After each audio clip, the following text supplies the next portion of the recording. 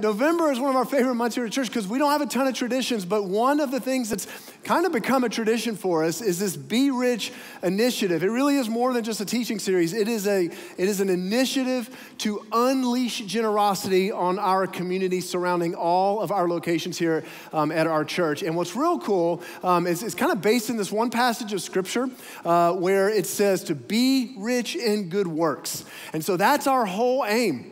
We just want to be rich in good works. We want to unleash a flood of good works on our communities and particularly on those who are in need around our locations. He says, we know what real love is. We know what real love is. If you are a Christian, if you're a life changed by Christ, you've experienced it. You've been transfixed by it. You've touched it. You've tasted it. That real love. Because Jesus gave up his life for us. In other words, John says, if you want to start talking about what it means to love others, what it means to be rich in good works, you have to start, the catalyst is the love of God. You have to start there. That's where it's Genesis. That's where it all is, the source is from. And there's two really powerful words in this statement that I just want to pay attention to real quick. And the first one is love and the other is gave. You ever thought about how much those two words are always tied together? That love is always generous.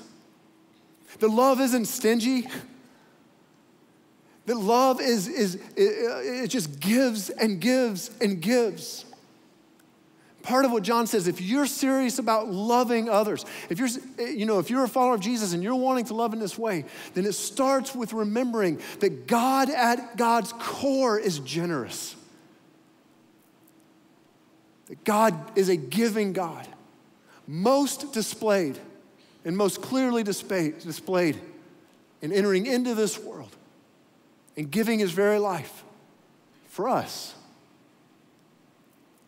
And he gave his life, not because he had to, and not begrudgingly, and not because someone forced his hand, and not full of contempt, not like I gotta go do this for these people now. It wasn't like that.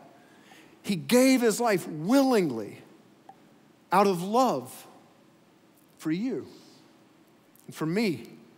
John says, if you want to start a conversation about what it means to be rich in good works, if you want to start a conversation about what it means to love others, you got to start here if you're a Christian, about what God has done for us in Jesus Christ. And John says, once we get this has implications for us. Because if that's true, that affects the way we live. Because look what he goes on to say. I love this. He says, so we, like in light of that, because of that, since Jesus Christ has done that, so we also ought to give up our lives for our brothers and sisters. John says, in light of God's love, the response that God is looking for is that we would love others. Not that we would turn more of our love towards God, but rather that we would turn our love towards others. And the reason why, this is so important, the reason why is because when we love others, we are in fact loving God. We are turning our hearts towards God when we love everyone that he's created in his image. One way of saying it, and it's a phrase that's kind of made its way through our Be Rich initiatives in the past, but man, I just hope it gets burned into our hearts, is that the most appropriate response to the extravagant love of God is to love others extravagantly. That's always the most appropriate response to the extravagant love of God. It's to love others extravagantly. If someone has enough money to live well and sees a brother or sister in need but shows no compassion, how can God's love be in that person? Almost like John begins to drill down saying, you want to get practical about what it means to be rich in good works and to love in this way, a love that lays aside what you hold valuable to bring value to others? Well, maybe it just comes down to what you do with your stuff, your resources. I read this verse, and on one hand, I don't know if you're like this, or not, but on one hand, that's very challenging. On the other hand, I'm really glad because there feels like there's a loophole in this verse. And it's that word right there, enough. Because in some ways, I read that and go, if someone has enough, and I'm sitting there going, well, I'm not sure I really have enough money to live well. It feels like a loophole in some ways. Like I can get off of this one, right? And the reason why is because our evaluation on whether or not we truly have enough, it's totally subjective. You ever notice that we never compare whether or not what we have right now at this season of life is enough compared to what we had 10 years ago? Do you remember 10, 15 years ago? Do you remember what you made then? Do you remember the car you drove then? Some of you are like, yeah, I wish, you regret, right? You remember that? Do you remember how that was enough then? But it would never be enough now. This is what we do. We don't think we have enough because we compare what we have now to what we want in the future, never to what we used to have. And so enough is subjective. Enough works on a sliding scale in some ways because we never compare our enough. We always compare our enough to someone else's. And when we don't think, like when we get, I don't know, like, we're subtly just kind of sucked into this idea that what we have is not enough. That is when a scarcity mentality sets in. Like if we're convinced that what we have is not enough, we will begin to see the world through a lens of scarcity. In other words, if there is a limited amount of goods and resources out there, and I better grab mine and take mine and hold on to mine because I don't know if I'm gonna have it tomorrow. That's scarcity mindset. And when we live that way, we have forgotten the fundamental truth about God, that God is generous and that God will always give us what we need when we care for those who are in need. Love, if you are a follower of Jesus, that loving others, it is not conceptual. It's not an ideal to strive for. Love for others is not sentimentality. It's not even a feeling. That love for others is a choice. It is a deliberate action that we take on behalf of someone else to lay aside what we hold valuable to bring value to their life. It displays itself in concrete actions, not just thinking, not just intentions, not just feelings. That it moves and acts on behalf of someone else, particularly those who are in need.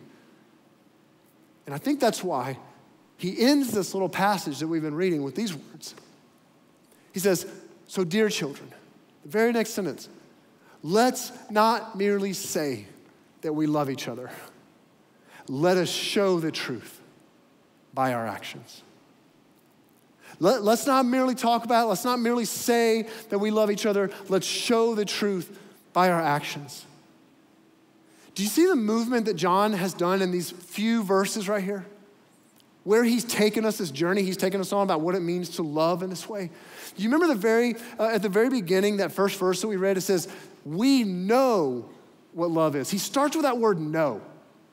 And I find it fascinating that he ends with the word show.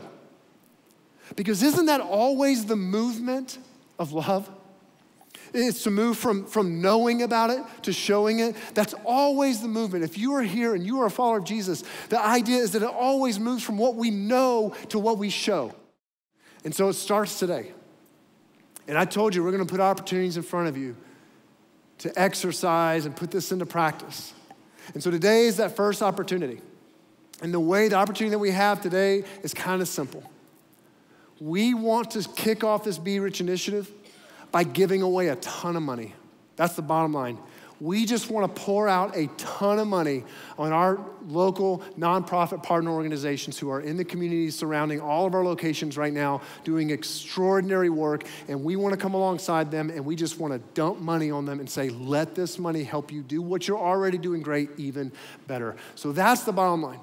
We want to go and we want to give today so that we can give more money away to our partner organizations. And so what I'm going to ask you to do is kind of simple. I'm going to ask you to give today. I'm gonna ask you to give a one-time gift. Not gonna ask you again. It's not gonna keep coming up, all that kind of stuff. One-time gift today. Just give a one-time gift today. And every penny that you give today to our Be Rich initiative goes to our partner organizations. Not one penny goes to our church. Nothing goes here to our church. We are not done. Here's how you can give today. It's so simple. So simple. When you leave today in the atrium on all of our locations, doesn't matter where you are right now, you'll see some stations that have white balloons. And so you can go there with a credit card, debit card, check card, whatever. So that's white balloons. Green balloons, you can give cash or check. And so there's also in your programs at all of our locations right now, you got a little envelope if you want to put your check in there or cash, and you can go and drop it at the green balloons. That's great. Easy, very easy ways. You can also give through the LCBC app, website, or the easiest way, Jenny and I, this is how we gave earlier today, so simple, is you can just text LCBC Be Rich to 77977. It takes probably 45 seconds, at least that's how long it took me. So anyways, LCBC Be Rich to 77977. I love what God is doing at this church. And I love the way that so many of you are standing arm in arm, saying we want to be rich in good works. We don't just want to know a bunch of things about the love of God. We want to show it. We want to show it. And here's our opportunity. So may you go from here, and may you be rich in good works, and may your love be easy to see. Have a great week. We'll see you next weekend.